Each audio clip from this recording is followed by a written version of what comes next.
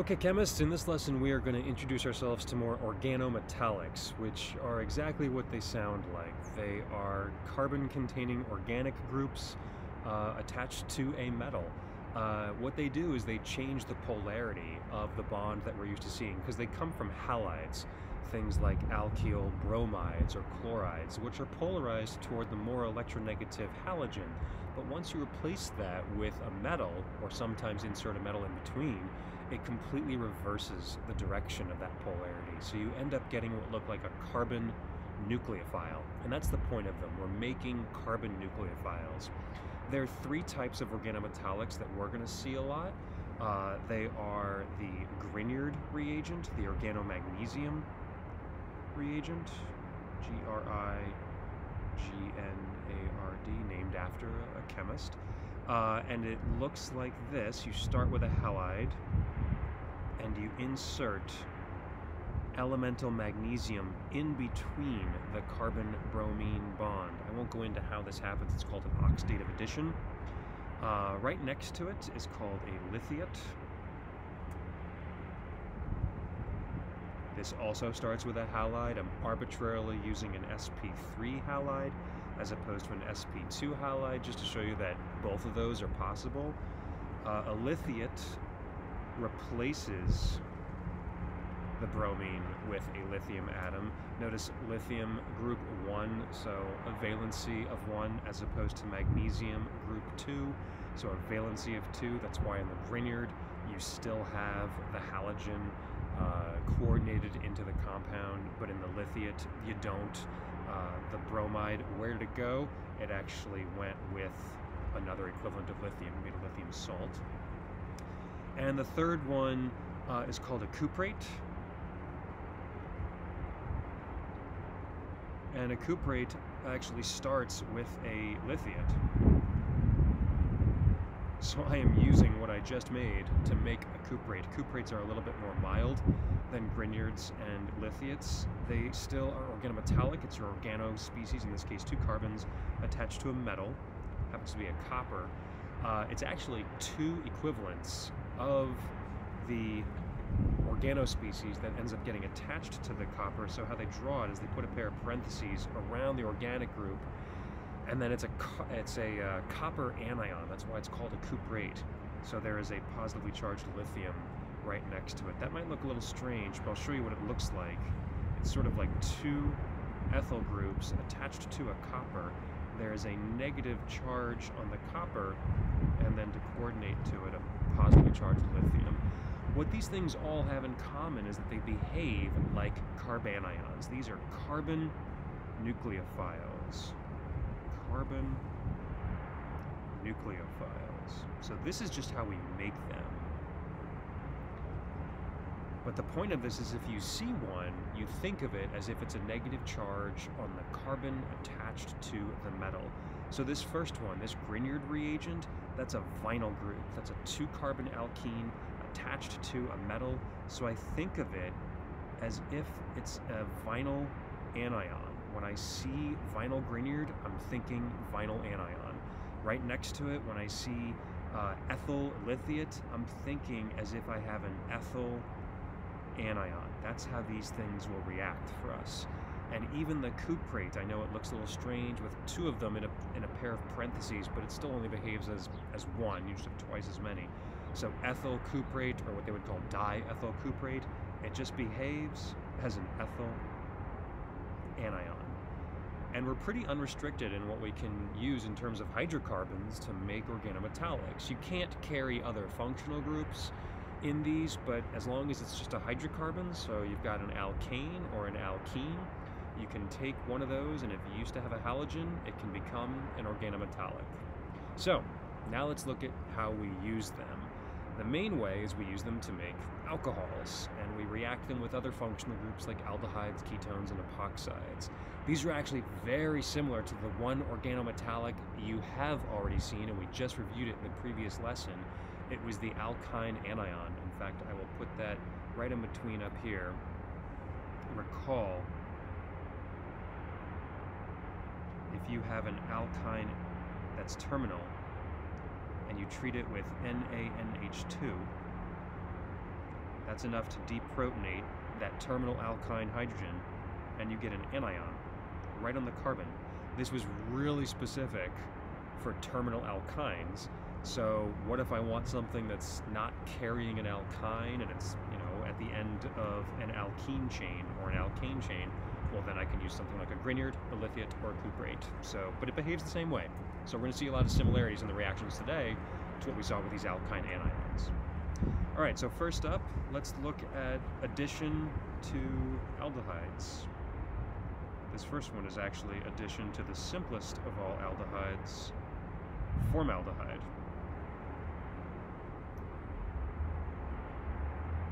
Formaldehyde is the specific one carbon group. So, what I would get is I look at this is ethyl Grignard, and I'm picturing as if I have a negative charge right on the carbon attached to the metal. That would act as a nucleophile and attack the carbonyl carbon. The electrons would go up. So I'll actually draw my intermediate. So I would have an oxygen anion and two new carbons directly attached to what used to be the formaldehyde carbon. Then there's what's called an aqueous workup, and that involves the oxygen anion protonating. So you get a primary alcohol. So Grignard plus formaldehyde is one way to make specifically a primary alcohol. And I can bring in as many carbons as I want.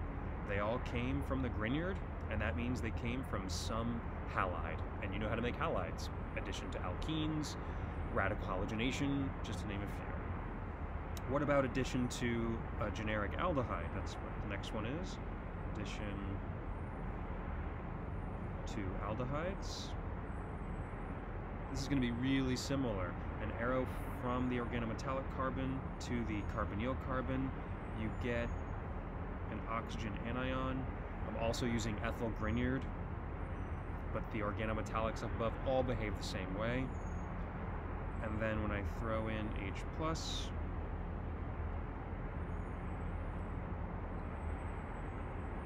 I get an alcohol. The only difference between this and the first one, this is a secondary alcohol.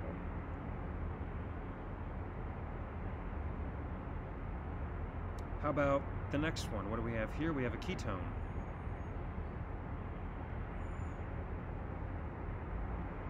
Still using ethyl Grignard as an example.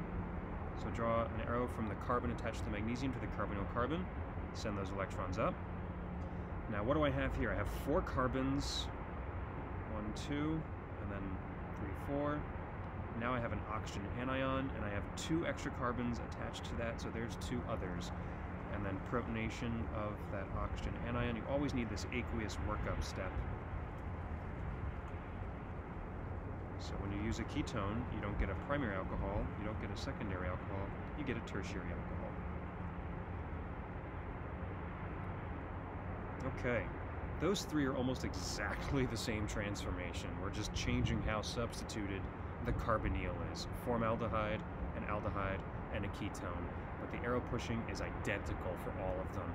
And even though I'm using a Grignard as an example, the organomagnesium reagent, the organolithiate behaves exactly the same way. In fact, I'll make a note of that up here. Lithiates and Grignards behave the same, react the same. The one that's a little different is cuprates. So we'll come back to cuprates in a little bit when we see how they react a little differently. Anyway, onward. What about groups that are not aldehyde or ketone based? That gets us to an epoxide. So what does an addition to an epoxide look like if I have a Grignard? Well, think about the alkyne anion. Alkyne anions we saw reacting with epoxides. They're basic because they're anionic. So they're going to attack the less substituted side of the epoxide. So I draw an arrow from the carbon attached to the magnesium to the less substituted carbon of the epoxide. The CO bond breaks. You get a new 2 carbon group attached there. And then I have an oxygen anion on the carbon that used to be part of the epoxide. Notice there's no change in the stereochemistry at that particular carbon, so I don't change anything about the stereochemistry there.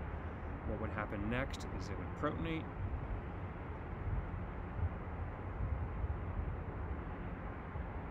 you get your alcohol. This one happens to be secondary, but depending on what the substitution of the epoxide is, you can get, frankly, all kinds of alcohols, primary, secondary, or tertiary. Just change how substituted the epoxide is. Okay, now the map changes a little bit for the last three that we're going to learn about today. This is an acid chloride. We have not yet learned about acid chlorides, and this is frankly the first time we've seen them, but I'm going to show it to you anyway, because it's a useful distinction between this and other carbonyl functionalities, in addition to acid chlorides. If I had to guess what happens, I would draw the same thing I drew before, an arrow from the carbon attached to the magnesium to the carbonyl carbon. And the carbonyl still absorbs those electrons. Oxygen is the second most electronegative element on the table, so I get what looks exactly like what we have up above. The difference is because this is an acid chloride, I have a good chlorine leaving group. So that oxygen anion that I just made, it doesn't go pick up the H+. Instead, it comes back down to reform the carbonyl, and the chloride leaves. Notice it doesn't happen right away in the first step. There is an addition that occurs so that the carbonyl absorbs that pair of electrons. Remember, a carbonyl is just a CO double bond. That's what we mean when we say that. So you get an intermediate that looks like this after the chloride leaves. What functional group is that? That's a ketone. And Grignards react with ketones, so you get a second addition. You cannot stop this from happening. This is called over-addition, and it's impossible to stop, but maybe it's what you want. Now we have a second equivalent of the same Grignard attacking ketone. And I get to the oxygen anion, and that's what sits around waiting for your aqueous workup to come in, and you get a tertiary alcohol. So acid chlorides plus Grignards will always give you a tertiary alcohol. You can't stop it. In fact, there's other derivatives of these carbonyl compounds that we'll learn more about in the spring semester of this class. The acid chloride is one of them. The one right below that behaves exactly the same way. This is an ester. We don't really know how to make esters yet, but if we're given one, we can add a Grignard to an ester, and you get almost the same thing as before. I'll actually show the mechanism of this a little bit. It's worth highlighting. How does it start? The organomagnesium attacks the carbonyl carbon, the electrons go up. You get an oxygen anion, two new carbons from the Grignard, and an OR group, whatever was originally on the ester. And just like we saw in the acid chloride, you reform the carbonyl, and that OR group leaves. OR, alkoxide, terrible leaving group, but under the conditions of a Grignard addition or any organometallic, it's so basic that you actually can expel that alkoxide as if it was a leaving group. But then, like before, or right above I should say, a second Grignard attacks the intermediate ketone. You get an oxygen anion, and this protonates.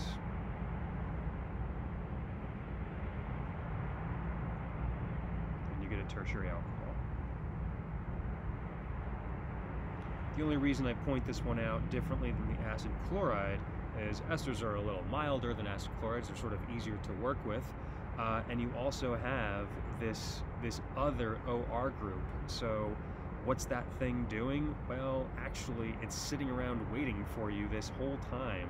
So we've actually had this OR group the whole time, and when it sees the H+, I guess it's actually in the previous step, it also will pick up an H+, because aqueous workups are almost always with excess acid. So you get two alcohols for the price of one ester. You get another alcohol. It's whatever used to be attached to the ester.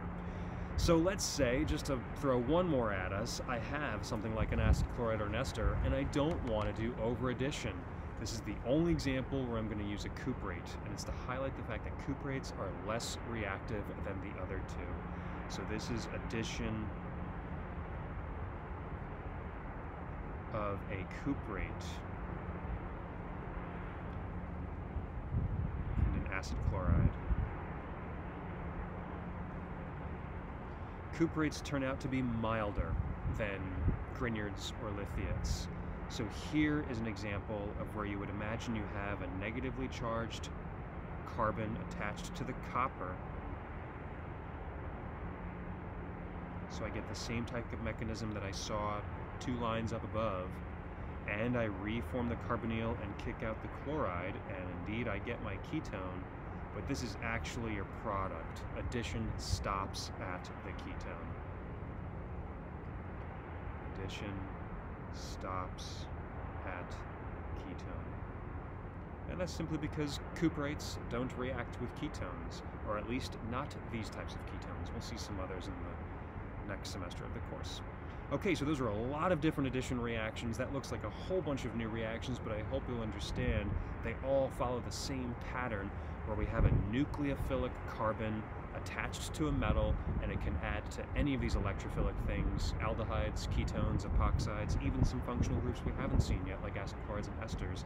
And we can make them from any alkyl halide. I put a little note in the bottom there that highlights they can contain alkyl, aryl, meaning aromatic rings, benzene rings, alkenes, alkynes, but really no other functional group. You can't make a Grignard out of something that already has an alcohol or a ketone or something else already in that molecule. And that's because Grignards, lithiates, and cuprates are normally so reactive, they would react with the molecule itself instead of just forming the reagent. So hydrocarbon only. Hydrocarbon only. It's got to have a halide in it to do that substitution, but that's what you can carry. Okay, that's a quick introduction to organometallics. We're going to use them for the bulk of the year.